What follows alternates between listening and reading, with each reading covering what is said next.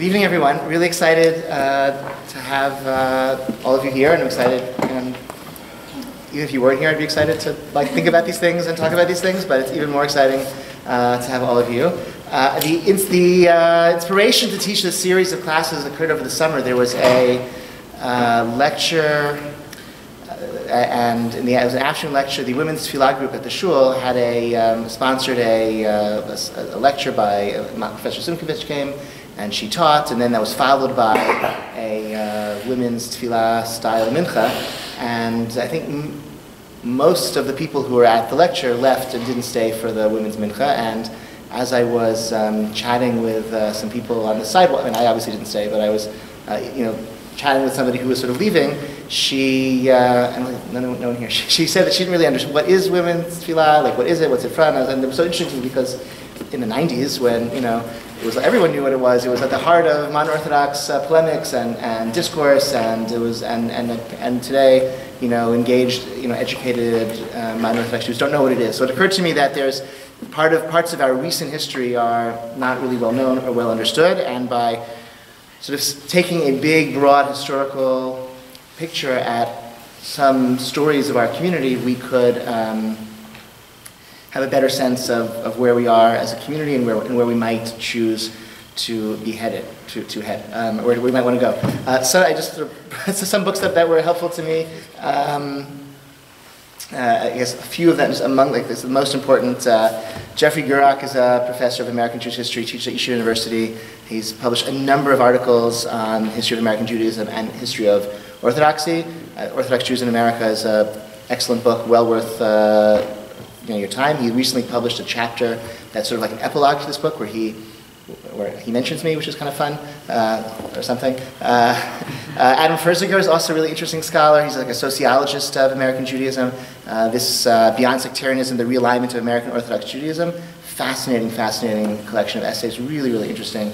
Well worth reading. And then the other one I'll just mention, Zev Elef, who is like this remarkably accomplished 30-something-year-old, someone in his 30s, is definitely younger than I am. He's here in Chicago now at the Hebrew Theological College, author 5 books, okay? And he's so I don't know how he does it, but this is it's like a textbook for the history of modern Orthodoxy. It's a collection of primary sources, organized by topic, by theme, and chronological order. So it's an excellent book to peruse and really, really, really useful. And the others I'll maybe mention as they come up. But I will say, so he's in Chicago. I know him. He's a very friendly person, extremely helpful. In addition to writing this book and a number of really helpful articles to help me understand this topic, he also, we exchanged emails this week, and he's a very helpful person. He's, I could and may yet, in some other context, bring him to Anshe Shalom and have him lecture himself, but I wanted to, and in many ways, in most ways, he's much more qualified than I am to teach this material, but I want to do it because I'd like to try to connect these historical episodes that we're going to contemplate with something about the religious life of this community, right? So that's why I'd like it to be me rather than the local expert who happens to be one of the national experts on the topic. Okay? So, but he may come here at some point. I hope he does because he's a really interesting person. So, some background when we talk about Orthodoxy. Jacob Katz, I have one of his books here, one of his relevant books. This is A House Divided, which is Orthodoxy and Schism in 19th Century Central European Jewry. So this is the story of how Orthodoxy emerges in Hungary in the 19th century. Orthodoxy is different from traditional Judaism, and that's Jacob Katz that was one of his central insights that throughout his books, many of his books kind of revolve around that development. Orthodoxy is a response to modernity. Okay? In Europe, in what? Orthodoxy is a response to modernity. Moderns, okay, 1789, the French Revolution, the Jews are emancipated in France, Napoleon marches across Europe, wherever he goes, the ghetto walls are torn down, and Jews are emancipated. And it happens in different places in different countries, but by the end of the 19th century, Jews are emancipated in much of Europe, certainly Central Europe and Western Europe, and eventually even in Eastern Europe. And with emancipation, the breakdown of the traditional Jewish society, secularization, all sorts of the suite of changes that characterize modernity, that causes a crisis in religion. And Orthodoxy is a reaction. It's one reaction to that breakdown of traditional Judaism. The first reaction to the breakdown of traditional Judaism is the Reform movement. The Reform movement is older than Orthodoxy. That's Jacob Katz's insight, and it's 100% true. Okay? The Reform movement, as it emerges in Central Europe in the 1840s and 1850s, didn't cause the breakdown of tradition. It was a response to the breakdown of tradition. Now that the ghetto walls have come down, now that Europe is open to Jews, what does Judaism mean? And Reform Judaism, the Reform movement, coalesced in the 19th century around a set of answers to that question. Judaism is ethical monotheism. Judaism is a religion, not a tribe or a nation. Okay, that's what Judaism means. For us, Judaism is always a reforming, changing, shifting tradition. Just as the rabbis remade Judaism after the temple, we are remaking Judaism in the aftermath of the Enlightenment. And the Reform movement, again, didn't cause the breakdown of tradition. It was a response. It gave an answer to how Judaism could be relevant in the aftermath of the breakdown of tradition. Orthodoxy was a reaction to the Reform movement in Central Europe. Orthodoxy says no, actually, even despite this, despite the breakdown of tradition, we are still going to, we still believe in halakha, we still believe in that the Torah, the written Torah and the oral Torah is the product of divine revelation, and we're still going to maintain our customs and our practices despite the breakdown of tradition. That's different from traditional Judaism in some important ways. Traditional Judaism is unself-conscious. In traditional society, you don't have a choice. You don't reflect on what you're doing and why you're doing it. You just do it because everyone around you does it, and you don't have options. When Spinoza was excommunicated by the Jewish community of Amsterdam, he didn't become a Christian. He stayed as a excommunicated secular Jew. He was like the first modern European person, perhaps, because he was kicked out of the Jewish community and he didn't have to become a Christian or Muslim. In the Middle Ages, that was impossible. Okay? So traditional Jewish life, there's the Kehillah structure. It controls who's in and who's out. It collects taxes, through the government and runs the communal institutions, and you have no choice. You're not choosing how you're going to practice. It's just non-reflective. You just do what everyone around you is doing in carrying on tradition. Orthodox Jews are making a choice to coalesce, to circle the wagons around a set of practices, around a set of beliefs, and they're inspired to do that by the Reform response to modernity and in general the breakdown of tradition. That's Jacob Katz's thesis. This happens in Europe. In different countries, it happens in different ways, but it happens through the 19th century in Europe. So by the end of the 19th century, you have Reform movement is very strong in Western Europe. It's not so strong in Eastern Europe. In Eastern Europe, you have you have less. You don't have a Reform movement. You have like an Enlightenment. You have secular Jewish identity. You have Jewish socialism. You have Zionism is also an alternative to traditional Judaism. It's an alternative to Orthodoxy, certainly in most cases. That's why the reason why there are so few Reform Jews in Israel is because Reform Judaism and Zionism were two different answers to the same question. Right? What's the relevance of Jewish life in the aftermath of tradition? Tradition has collapsed. So what do? Do we all convert and become Christians, which thousands and thousands of Jews did in the 19th century? Or do we come up with some other new meaning of Judaism? So maybe the Reform movement said Judaism is a modern European religion. We're Europeans of the Mosaic faith, and that's the Reform. And the Zionists said, no, Judaism is a nationality. We're going to return to Eretz Israel and rebuild our national life there. So they were seen as mutually exclusive answers to the same question. And, so in Orthodoxy also, okay, a different answer to that same set of questions.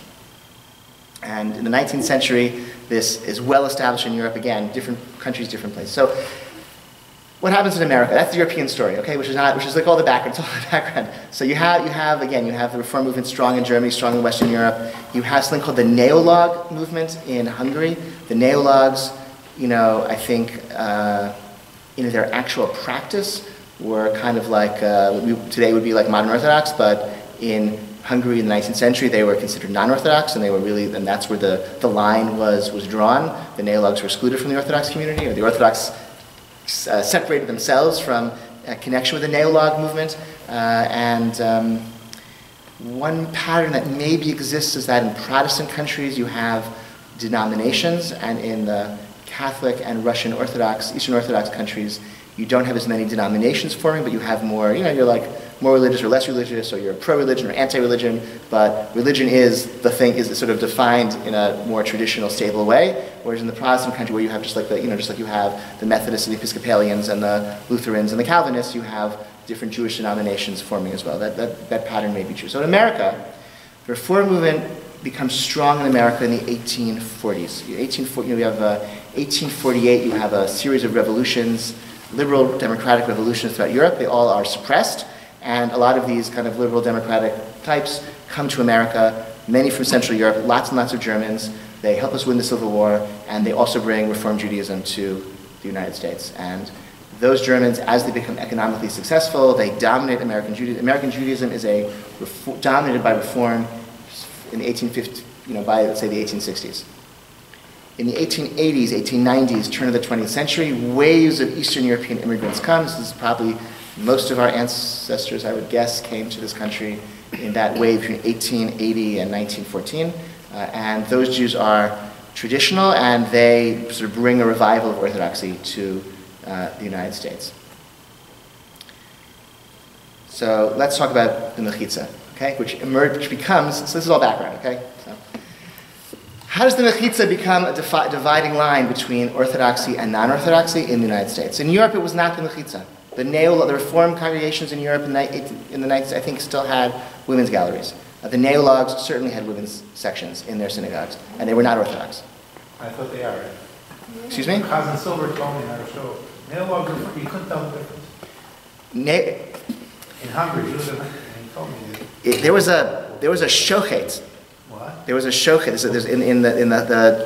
There's a case of a shochet who was hired by a Neolog congregation to serve as a chazan on Rosh Hashanah, and his butcher shop was declared treif because he took a job at a Neolog. They were absolutely not considered part.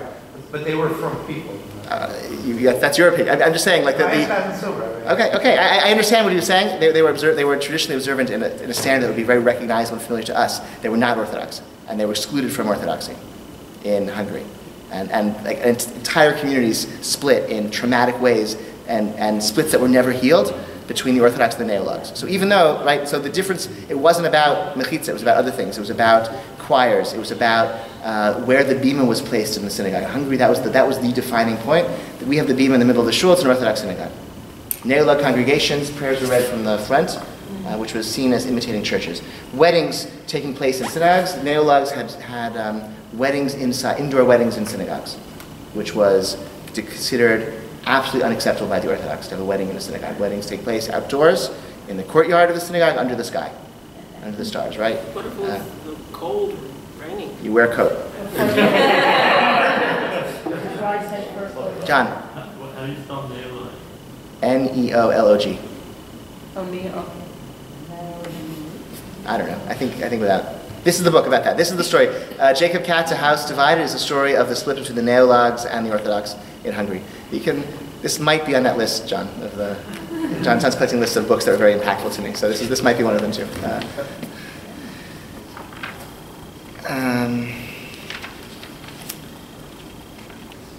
So in America, it wasn't the bima, and just to draw that, put it at the bima in the middle of the shul. So that was one of the defining distinction in Orthodox shul and non-Orthodox shul, where the bima is. In the 60s, 50s, 60s in the United States, Moshe Feinstein is asked about a synagogue that has the bima in the front of the shul, and he says, yeah, it doesn't really matter so much, not a big deal. In Hungary, it was really important, but here it's not so important, which is not, it's not hypocritical. He's saying, that was the issue around which a community coalesced, which signified deeper, more important differences. Here in the United States, there were other issues. The issue that Mechitzah came to be maybe one of those issues. So how did that happen?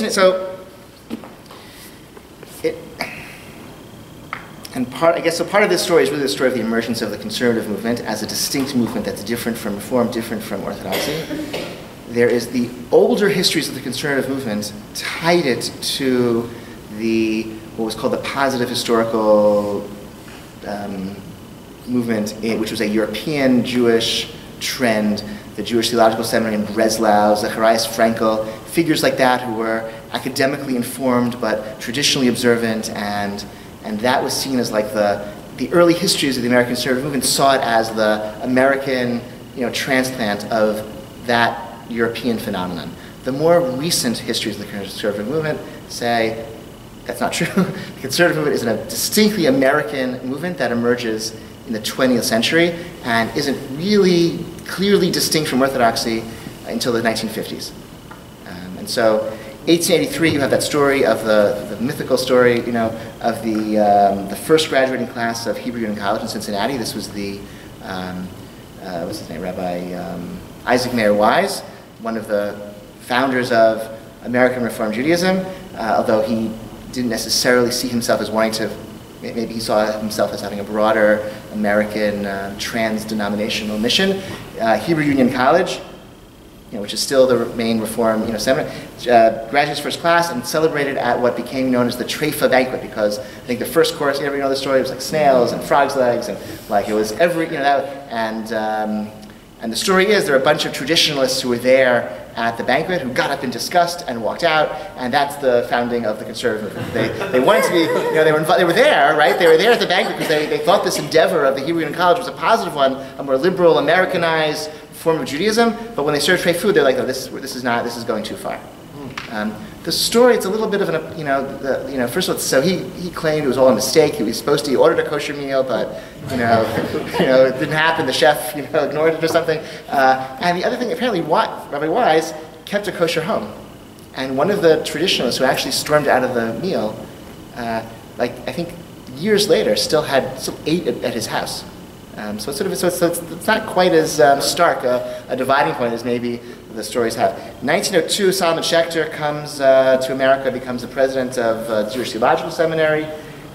He is attacked by the Agudat Rabbanim, the Agudas Rabbanim, which was and still is, a right-wing Orthodox rabbinic organization. So they were attacking JTS, they were attacking Solomon Schechter as early as 1904. That also, though, isn't really what makes a new movement begin, because they were also attacking people to the right of, they were attacking graduates of Yeshiva University's rabbinical school also. Graduates of Rabbi Yitzchak Elchanan Theological Seminary, the modern Orthodox rabbinical school associated with Yeshiva University, were also subject to criticism by the Agudas HaRabbanim. They weren't allowed to join the Agudat HaRabbanim, and the Rabbinical Council of America, which today is like the large mainstream centrist modern Orthodox organization, was founded in 1936 by graduates of Yeshiva University who weren't admitted into the Agudas HaRabbanim because they were more Americanized and they spoke English and they shaved maybe and etc., wore neckties and stuff like that. 1913, the United Synagogue of Conservative Judaism was founded. 1918, the Rabbinical Assembly, which is basically a JTS alumni association, was founded. But then in the 1920s, for a period of years in the 1920s, there were negotiations for the merger of JTS and Yeshiva University. So after Solomon Schechter, after he's attacked by the Agudas HaRabbanim, after the Rabbinical Assembly is established, after the United Synagogue of Conservative Judaism is established, reasonable people thought that JTS and Yeshiva University had similar enough missions that they should just be combined, and that would be a more efficient way of doing things. So the negotiations failed; it didn't happen. But the fact that the conversations could happen, a decade later, 2 decades later, the idea would be preposterous. I think to many, right? It would be preposterous. Yes. What were the issues that separated them? Separated whom? JTS and... Not very many at all. I think Solomon Schechter was more open to academic, historical analysis of Jewish law and Jewish history, but he, so in a way that was uncomfortable to some. But those are very subtle, there were also figures, certainly in Europe, who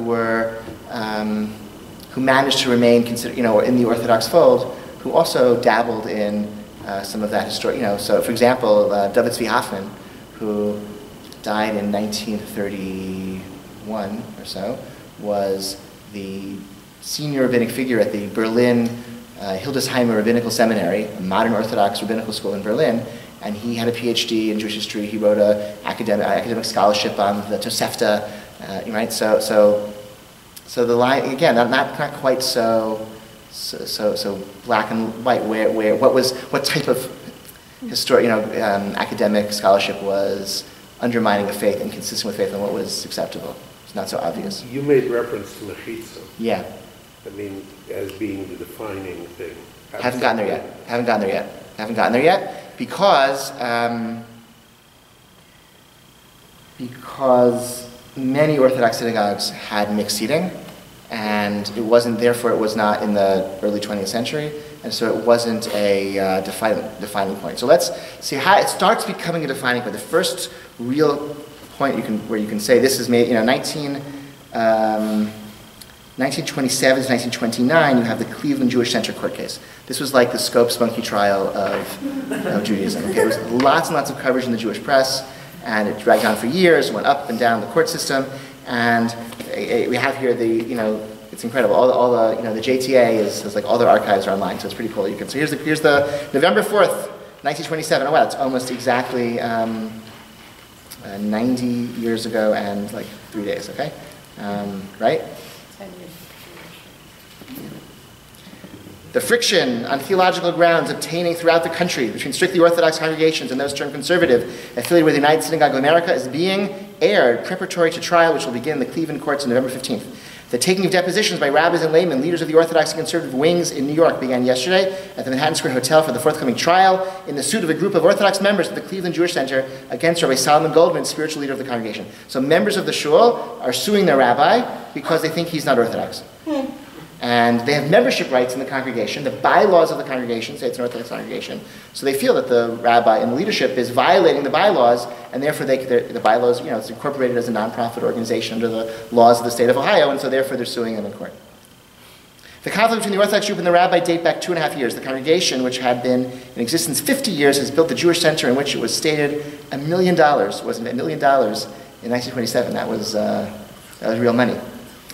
Just as an aside, there were a lot of beautiful Jewish buildings from 1926, 1927, 1928, leading up to the Great Depression, right? So I think Temple Shalom was built, and I think Anshe Emet also, the old building were built also in the 20s. And just thinking in New York, Yeshiva University has that one beautiful building, which was built in the 20s, and then I think the plan was for like lots of buildings like that, a whole like Gothic campus, and then it's just that one building.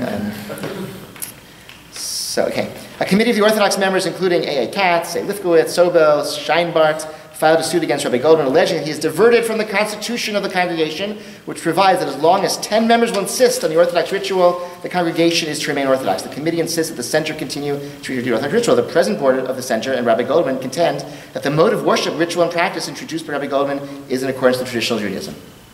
So, right? What are you going to do? The trial, the first of its kind in the United States, will thus have to be decided on the question of what constitutes orthodoxy. It is in an effort to secure this definition the court has authorized Walter Hamilton, a Cleveland lawyer, a non-Jew, who represents the plaintiffs, to preside over the taking of depositions from witnesses called by both parties. Testimony of Dr. Drachman, Rabbi Leo Young. Rabbi Leo Young, very important. Rabbi Leo Young was the rabbi of the Jewish Center. He also later on went on to become chief rabbi of the United Kingdom, I believe. Rabbi Margolis was the father of. He was like the Ramah school is named after him, I think. Or was his father or something? Rabbi Eliezer Silver of Springfield, Seltzer of the Union of Orthodox Rabbis, Rabbi Herbert Goldstein of the Union of Orthodox Congregations, and Mr. Gedalia Biblick, editor of the Orthodox Jewish Daily News. Okay, has been taken. The witnesses are asked to answer to 33 questions which pertain to the charges brought by the Orthodox Committee against Rabbi Goldman. Among the charges are that Rabbi Goldman has denied the Sinaitic origin of the Torah and the Decalogue. That's serious. That he had permitted men and women to sit together in the synagogue. That he has abolished the saying of grace at public dinners. That he had abolished the priestly benediction at the synagogue services. And that he kisses the brides after forming the marriage ceremony.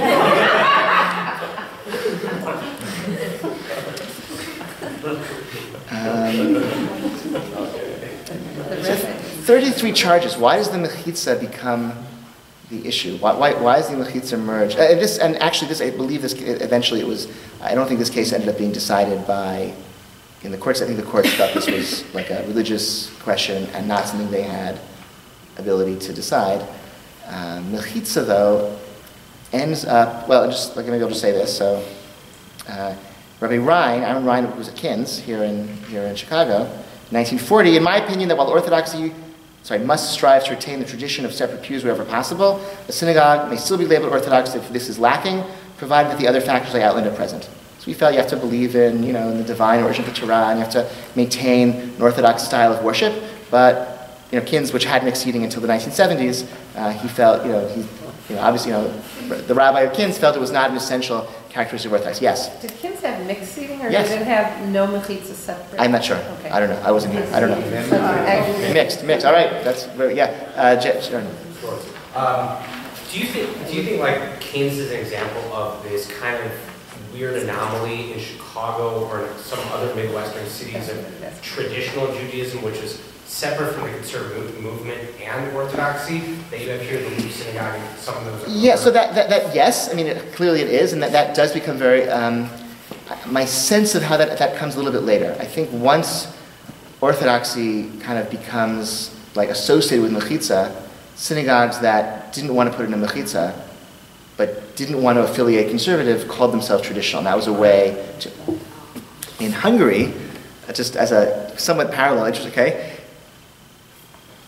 Listen, 45 seconds. In the 1860s, right, Jews are emancipated from Hungary, Austro-Hungary, okay?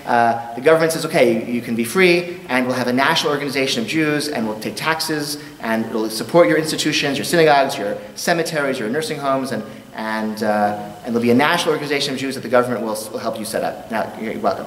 So, the Orthodox, in 1870, I believe, 1871, won the right in the Hungarian parliament to separate and secede from the national Jewish organization that was being formed, because they didn't want to be in the same organization with the neologues, and they got the right to form their own separate. They were now, so instead of one national organization of Jews that would be set up by the government in Hungary, there were now two: one Orthodox and one non-Orthodox, which meant that every single congregation, every single community had to decide which of the two organizations they were going to join: the big one, the mainstream one, or the Orthodox, smaller one.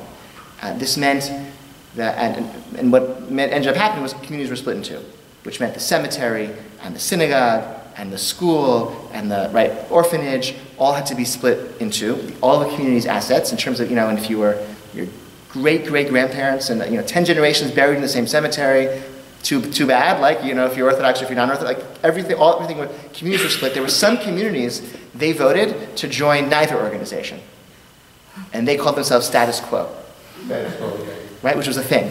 So they didn't want to, and they were doing just what, 10 years ago, 100 years ago, we weren't part of any of these organizations because they didn't exist. So we're going to continue to do. They were also excluded by the Orthodox. They weren't, and that's what they, shochet, your food wasn't kosher. If you were, I think that was the case. I think it was a shochet who served as a chazan in a status quo congregation, and one of the major poseks said, you can't trust his kashrut because he's not, affiliating.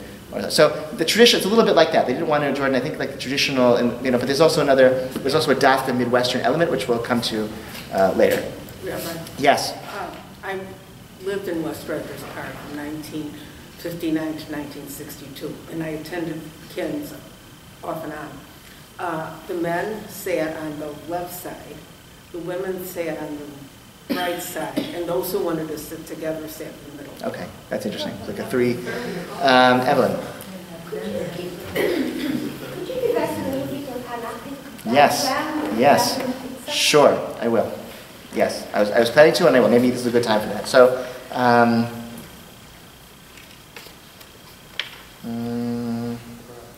is this the right time to do that? Might as well. So, let's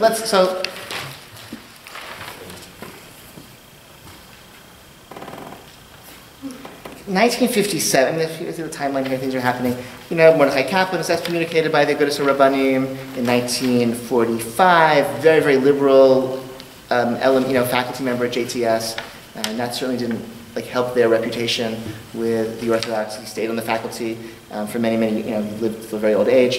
1957, you have the Mount Clemens court case in Michigan, which was another one of these Mechitzah court cases. And here the court did adjudicate and did side on behalf of the Orthodox plaintiffs.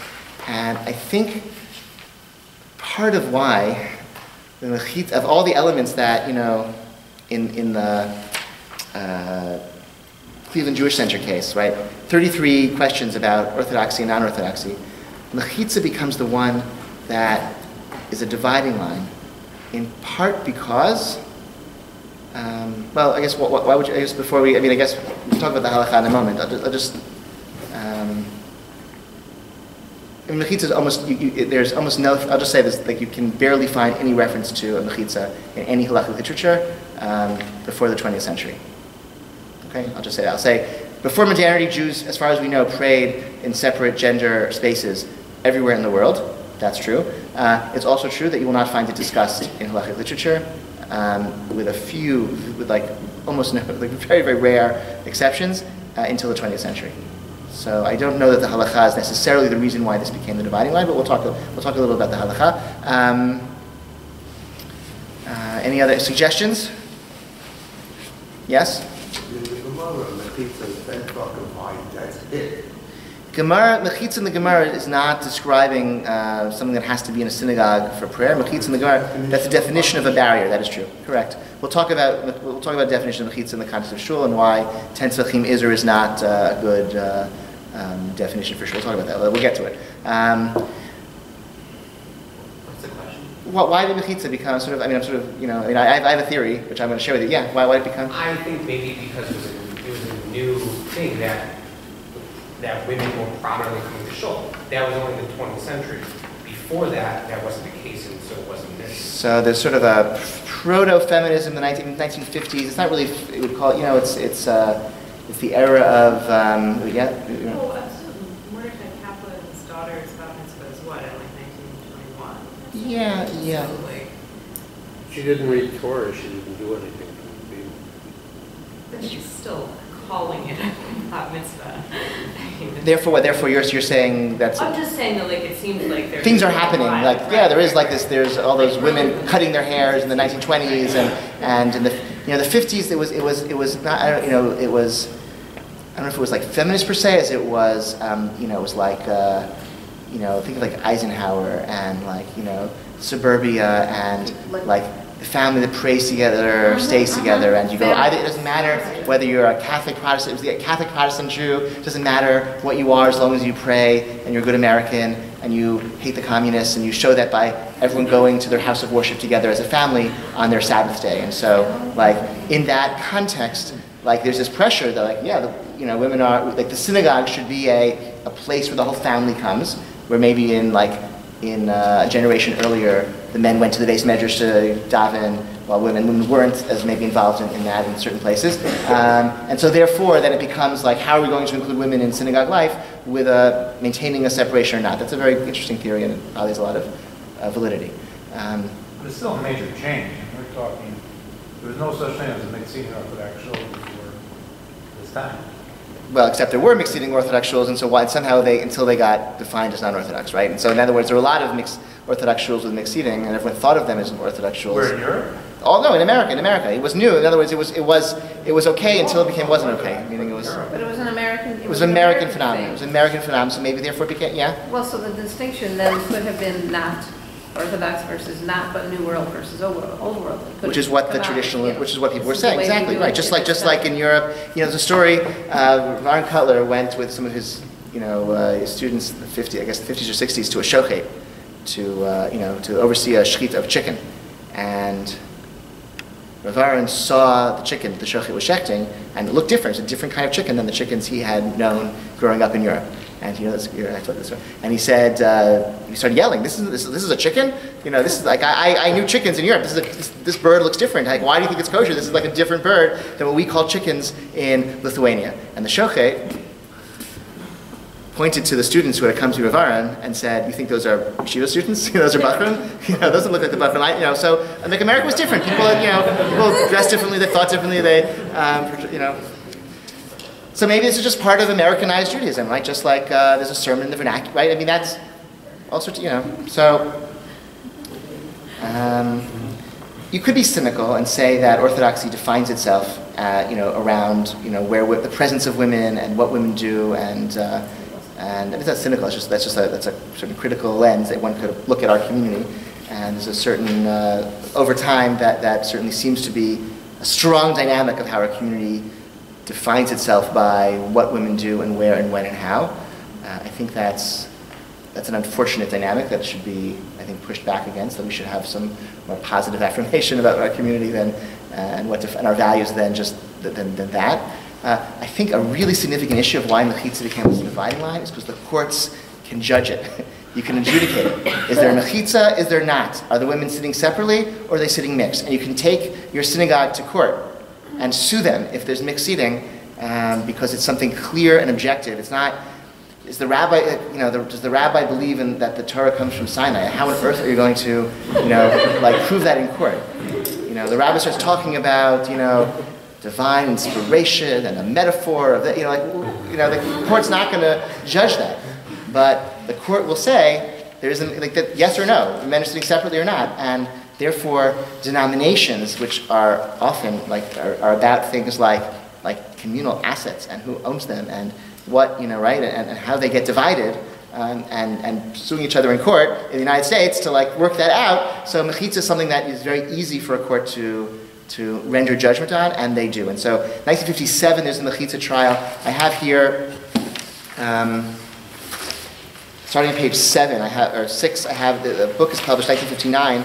Baruch Litvin, who was one of the, I think he was one of the guys who sued his synagogue.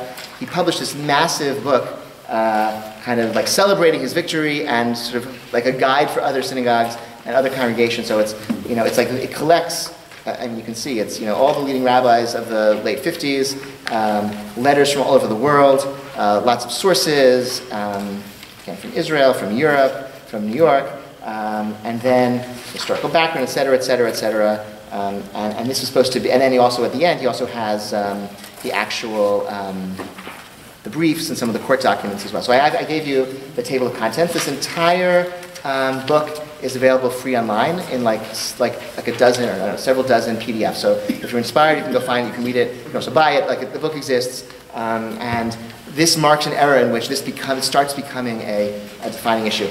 Printed in that book, and I also gave you from Zabel, so you have starting on page 4, you have Rabbi Soloveitchik's kind of response to this. Very, very strict position that he took on behalf of separate seating. The case here, the opening he opens. A young man moves into a suburb of Boston where the only existent synagogue had men and women sitting together. He asked me what he should do on the high holidays, Rosh Hashanah, Yom Kippur. Until then, on account of the mixed seating, he had not entered the synagogue. But on the days of awe, he was very reluctant to remain at home. I answered him that it was better for him to pray at home, both Rosh Hashanah and Yom Kippur, and not cross the threshold of that synagogue. A few days later, he telephoned me again. He had met the man who was to sound the shofar in that synagogue, and this man had warned him that if he did not come to the synagogue, he simply would not hear the shofar at all, for the man would not sound the shofar again privately for his benefit. The young man practically implored me that I grant him permission to enter the edifice, at least for a half hour, that he might hear the shofar. I hesitated not for a moment, but directed him to remain at home. It would be better not to hear the shofar than to enter a synagogue whose sanctity has been profaned. My stringent position regarding the mingling of men and women arises from several reasons. First of all, such mingling is forbidden according to the halakha. In certain instances, biblical law prohibits praying in a synagogue where men and women are seated together. Such a locale has none of the sanctity of the synagogue. Any prayers offered there are worthless in the eyes of Jewish law.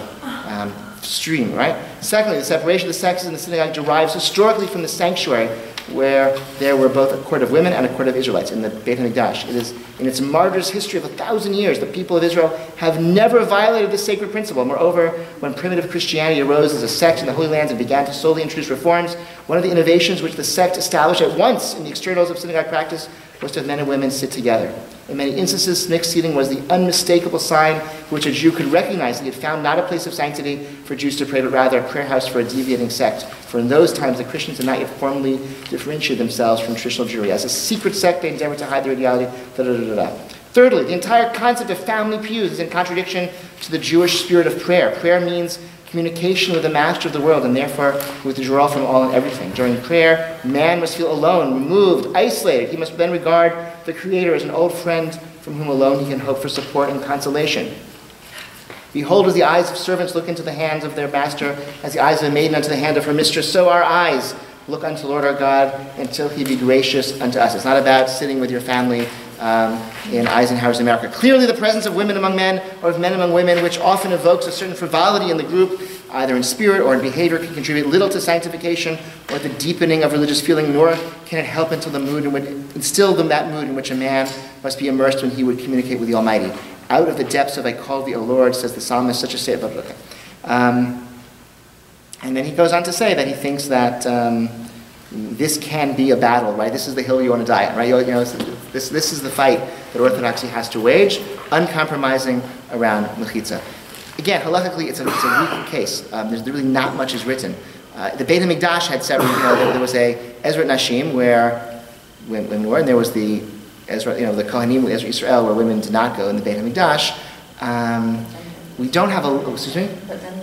But Ezra, yes, the Ezra Nashim was where women and men were, and then the Ezra Yisrael was where only men were, that's true. So it's not exact. And then on Simchat Beit HaShoeva, when they had the dancing on Sukkot, there was a balcony built where women only were. Okay, so that was true, but that was once a year. It was a time of dancing.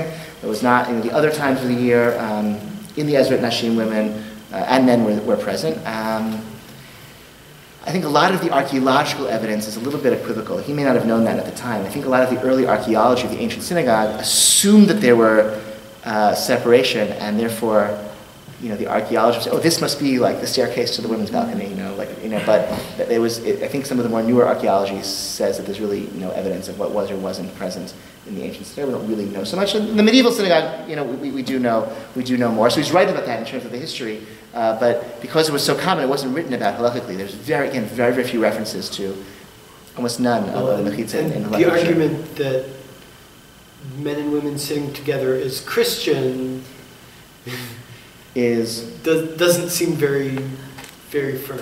Because Christians also had separate seating in certain places. Correct. You're absolutely right. Correct. Yes. Where in the history do women start to be counted in minyan but not in Beit? The conservative movement started counting women in a minyan in the 70s, I believe. Oh, so that was more earlier. 70s or 80s, I think 70s. I'm not positive of that history. Not all. Not all of them. Even today, not all of them. In But my 1970. Reformed Hebrew school, they started recruiting girls in 1974 because they had a daily afternoon minyan of some old men, but there were only about 8 of them. Fascinating. So they needed 1974. Okay, that's living history. Cool. Awesome. As people start writing about Mechitzah, just in terms of what it's about, so you have basically 3 theories of what Mechitzah is about in the synagogue. One's position. You have a position of the Hungarians and the Hasidim that a Mechitzah is to prevent men from seeing women during prayer, that would be sexually distracting, and so Mechitzah is to prevent men from seeing women. If that's the purpose of the Mechitzah, so this Mechitzah obviously wouldn't be effective in that. You'd have a balcony and you'd have a curtain. It has to be opaque. Although it can be creative. The Boston Rabbi in Boston had, when the John Hancock Tower was being built, the Boston John Hancock Tower was being built, it had the original it had these glass windows, which I think were defective, and he had to replace them. And he got a hold of a few of the window panes and installed them as his Mechitzah. So it's a one-way, it's like a mirror, one-way mirror. So the women can see have very clear sight lines. They can see straight through, and the men have just a mirror, so they can't see the women. The problem, I think, is that for a woman to be praying and to have a man walking up and looking at his teeth, not realizing that you're inches away from his face would be a little distracting. So that's a Hasidic Hungarian perspective. You have the perspective that the shul is a Mikdash Ma'ad. Our synagogue is modeled on the Beit HaMikdash, and so just as the Ezrat Yisrael and the Beit HaMikdash only had men, and it was divided from the Ezrat Nashim by basically a 10 tefach kind of staircase. So you just have separate reshut. A men's section, women's section has to be a different reshut. And so anything that's big enough to define a reshut, like a 10 tefach mechitzah, could be sufficient. But it also has to meet all the strictures of a mechitzah that would be kosher for a sukkah, for example. So it can't be a curtain that hangs from the ceiling and doesn't go down to the floor. Would not be a kosher mechitzah based on this understanding. Because you can't, because it billows, it's not tied to the ground, it doesn't go to the ground. So it's lenient but also strict. It has to be a mechitzah as that rule is applied in Erevin, or could you have it sort of petach mechitzah? I don't know. Oh, sorry. Okay, sorry.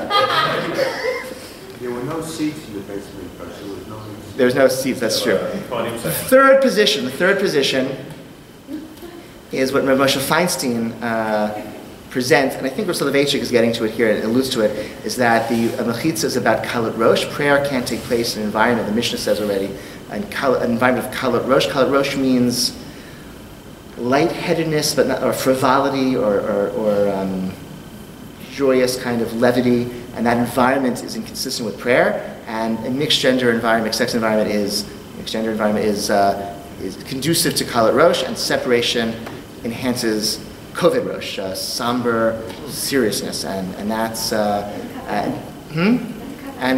Kavanah. And the definition there for Moshe is that you just has to be high enough to prevent intermingling, but seeing is okay. And so he says 54 inches, and Rav Soloveitchik I think said 40 inches. They're all different standards, but they're about preventing people from mixing. It's not about preventing sight. That's like a moderate. That's like becomes the dominant position in American Orthodoxy.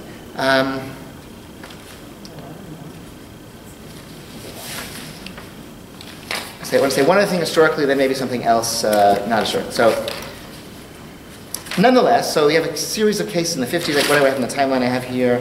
1959, this book is published. Between 1945 and 1965. The number of conservative congregations grows from 350 to 800. So this doesn't seem to was not a winning generation, decade for generation for American Orthodox. This was the time, the ascendancy of the conservative movement, where it becomes dominant with the children of immigrants. From 350 to 800 congregations. That's probably about as many they have now between 1945 and 1965. However, between 1955 and 1965, there were 30 Orthodox congregations installed Mechitzah.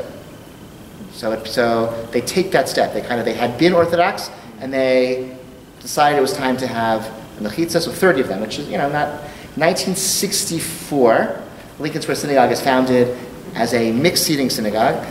This is Rabbi Riskin's sort of autobiography. It's an interesting book. It's an interesting genre. It's an autobiography, but it's an autobiography comprised of maybe 100 inspiring short little stories. So it's an interesting way of writing an autobiography, and they're fun stories. And I heard him say many of them personally, which makes it extra fun for me.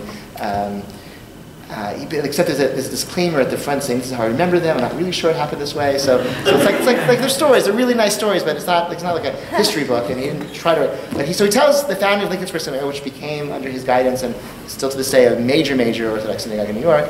It was a guy who was turned away on Rosh Hashanah because he didn't have a ticket. He got very angry, so he was going to form his own synagogue. And they thought, we can get an Orthodox rabbi for much cheaper. Let's get an Orthodox rabbi.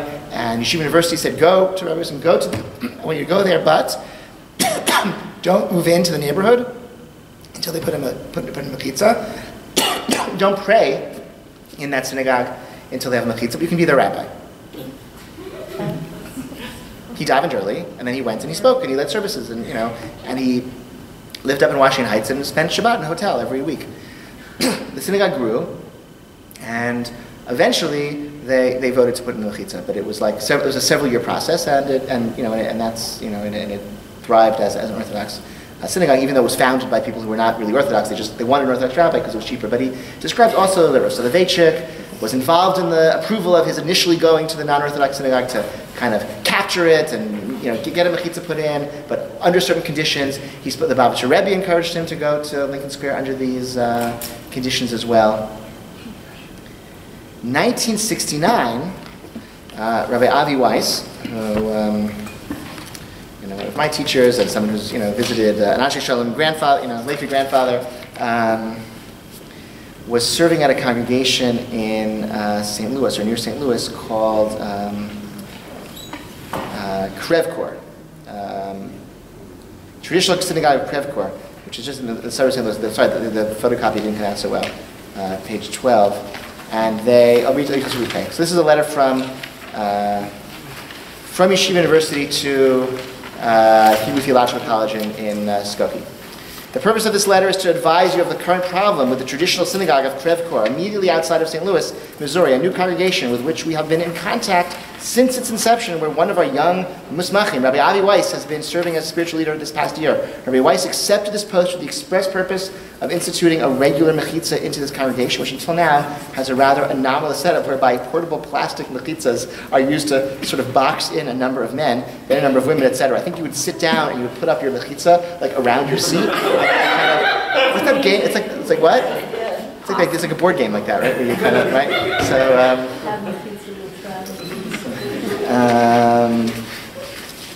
It wasn't uncommon to have a men's section, a women's section, and a mixed correct, section in yes. Shoals. Yes. And I think they're describing a portable Mechitzah that might be expanded I think it was even more portable. I've heard Rabbi Weiss describe. I think it was something you would put it into your, like, next to your seat, into your armrest, and it would sort of like, so it was even more portable. Like you could kind of,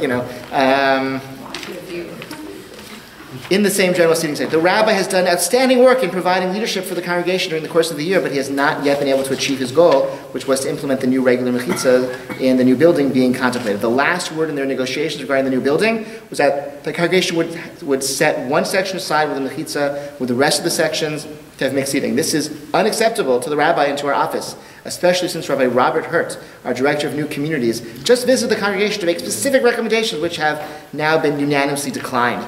If the rabbi does not achieve his goal, he will leave the community, and Yeshiva University will not send any candidates to this pulpit. It is conceivable that the congregation will contact the Hebrew Theological College of Skokie, Illinois, for candidates immediately after the rabbi advised them that he will leave, or perhaps even now, before he has officially told them, so that they might deal with him from a position of strength to gain the upper hand over him in preserving their own ideas.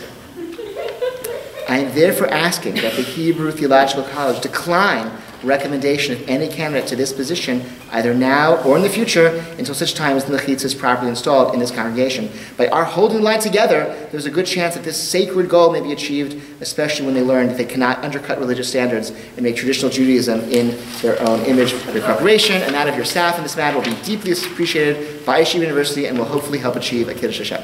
With warmest thanks, Robert Dobrinsky. So this was 1969. In fact, Yeshiva University took a more hardline stance, would send rabbis to mixed seating congregations if they had a year, and give them a year to put in Mechitzah or leave. Hebrew Theological College continued to send people rabbis to mixed seating congregations. That's when the traditional synagogues and they were very popular in the Midwest because HGC here sent a lot of rabbis to these congregations. Yeshiva University sent rabbis to the coasts. HGC sent rabbis to a lot of areas in the Midwest. I think this congregation was the only Orthodox synagogue built in its time that had a Mechitzah from the very beginning of its building. I guess I want to come back in the 2 minutes I have left. So offer just sort of what this sets up. So the Veichik's that letter that we read from, so extreme. So this young man is not going to fulfill his biblical obligation to hear shofar in Rosh Hashanah, just by standing in this, in this synagogue. It seems extreme, and at the time it maybe even seemed like a mistake because this is the conservative movement was just capturing synagogue after synagogue.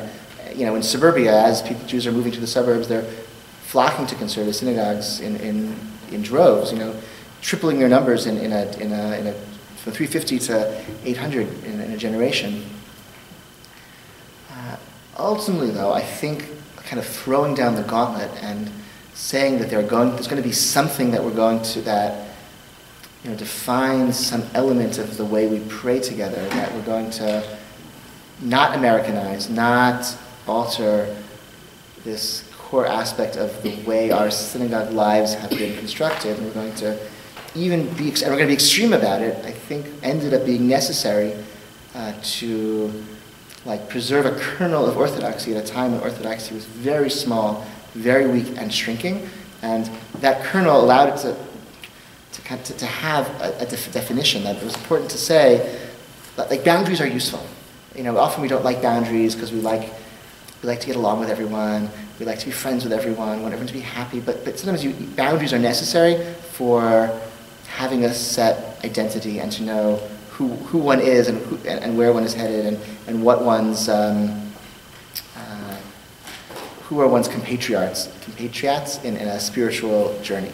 And there were few other similarly clearly, right? A synagogue with a Mechitzah was going to have a rabbi who had been trained in a certain way, and was going to encourage the congregation in a certain direction of spiritual development, that the liturgy would take place in it became a sign of other things that were more difficult to pin down and demarcate. This was easy to demarcate, it was easy to see, and therefore it was an effective definitional position to kind of say, I'll look for this. It's almost maybe akin to, the stories with the red M&Ms, whatever, those bands. I forget who it is. There was some musician. He goes on tour. He puts in his contract, in my dressing room, only red M&Ms or no red M&Ms, whatever. And he goes into the dressing room and he looks and he sees if there's a red M&M, he knows that they didn't read the contract carefully, and that it's also because I think whoever this musician is, I don't remember. He does a lot of stuff with special effects and smoke and exploding things, and his safety depends on them being really, really meticulous about reading the instructions carefully. And so if there are red M&Ms in the dressing room, okay. So sometimes it can be something which in and of itself isn't necessarily so important, but it's important to have things that you can look to and know, is this us or is this them? And if there's no us or them, then the community would have, Orthodoxy would have just dissolved into this ascended conservative Judaism. And in fact, in many other more core ways, Orthodoxy was becoming distinct from conservative Judaism in more significant ways already in the 50s and 60s, which will be the topic of next week's lecture, kind of how things developed further. Because it was very hard to find other things that were the education of the rabbis was fairly similar, and the observance of the rabbis was fairly similar, the non-observance of the congregants was fairly similar in that era. So here was something that you could see and clearly know. The risk is that, sometimes there's an inverse relationship between identity and content.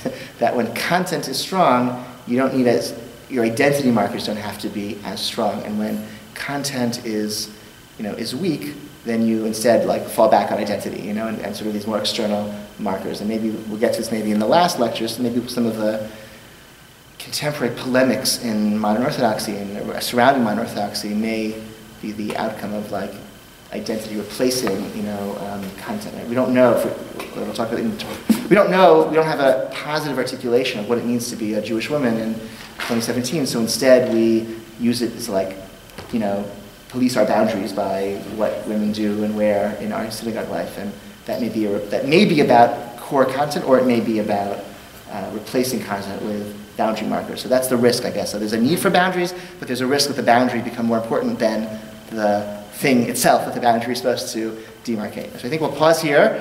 Next week, we take up our story from 1960s, 1980, looking at day schools and the eclipse of non-observant Orthodoxy. Okay, so thank you so much, and good night.